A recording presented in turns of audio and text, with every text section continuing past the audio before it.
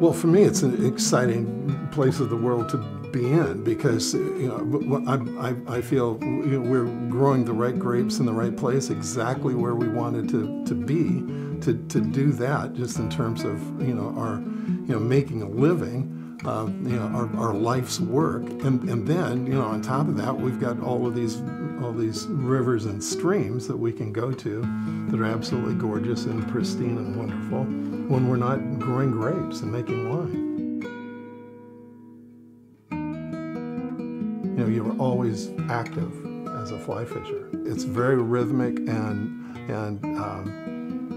sort of Zen-like in a lot of ways. It's very structured, and there's could be thousands of casts between one fish and the next. Very relaxing in that regard. You're really at one with the river, and to a certain extent you have to be.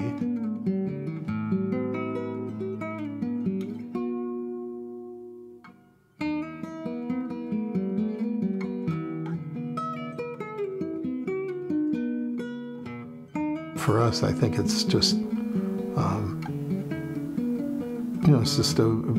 it's communing with nature. It's about being out there, really. It's not about catching fish, and if we bring a fish to hand and we look at them, and all our fish around here are absolutely gorgeous, just like the wines, they're incredible. So if you are lucky enough to bring one to hand, take a look at it, and unhook them, let them go, then it's all cool.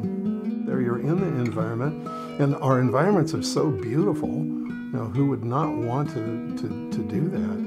Be out in some of these canyons and what I think is a paradise. It's just a paradise. It's like, okay, we can grow Pinot Noir, we can grow Chardonnay, and Pinot Gris, and then we can go fish for beautiful native red-side trout, bull trout, and steelhead, and salmon, and all of those great fish that we have in all these great rivers. That, to me, is just spectacular. It's about the experience. You're trying to engage your senses to the fullest extent possible.